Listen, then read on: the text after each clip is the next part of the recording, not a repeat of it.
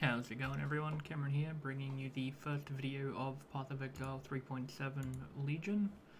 We just finished up 50 T1 desert maps, cleaned all the dump tabs up, and this is the first tab of loot. Got a full set of 6-link Imperial Bow, Imperial Legacy card, which we'll turn in just a second. Got a Void card from a stacked deck, which we got quite a few of, most of which were garbage. But we got a monstrous treasure, and there is also a 1 of 12, there we go, 1 of 12 exalted card, which is not bad. We got a Plague Maw 5 from a Legion mob, as well as Unbearable Whispers 4, Plague Maw 3, Unbearable Whispers 4 again, Plague Maw 4, so not too bad. Bunch of essences, as well as a Remnant of Corruption. Couple of scarabs, all from Legion, I'm pretty sure. I don't think I got any of them from the Betrayal. Some splinters, not too bad. Couple of divine vessels, which now only take up 1 slot, which is happy days. And I got these from Legion mobs as well, so happy days for that.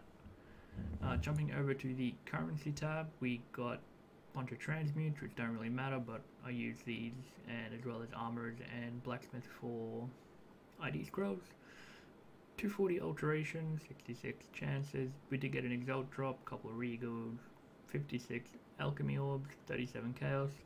Now, the reason I have so many alterations and such is I was picking everything up with a strict filter, no, very strict filter, and IDing everything, but now that we're like 3-4 days into the league, depending on when I get this up, what I'll be doing is just grabbing all of it, dumping it all into the stash tab, grabbing out un-ID'd chaos recipes, and just IDing, vendoring the rest. 35 fusing, so yeah, 35 fusing, 275 pretty much jeweler orbs, bunch of Val orbs, a huge amount of splinters. We got 24 Templar, 49 Kavuri, 10 Marraketh, which is a bit like way under the other 4. What's this? Eternal Empire, and 44 Val splinters. All of this combined, we got 254 chaos worth of loot, going by the market price as of right now.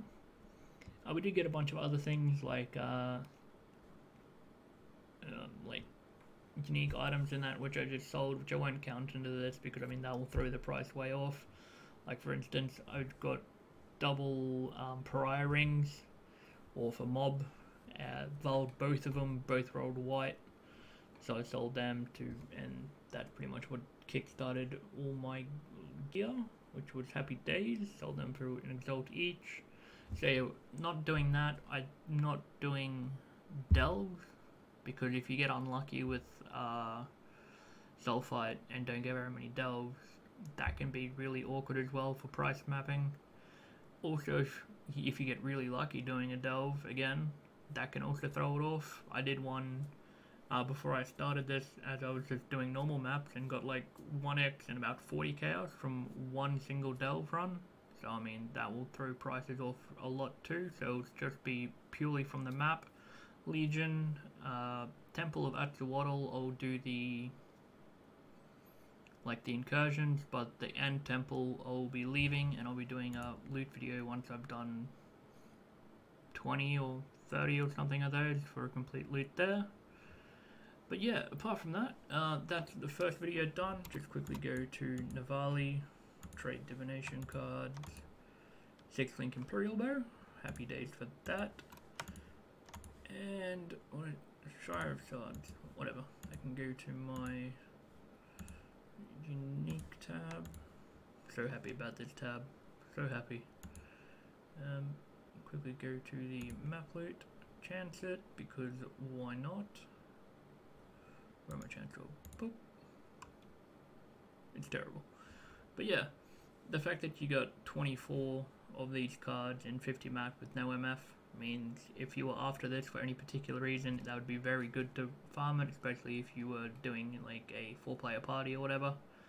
But yeah, that's it for the first video. Thanks for watching.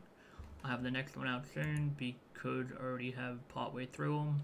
because I didn't have any currency to start doing this, so I just was doing whatever maps I had. But yeah, hope you enjoyed it. See you in the next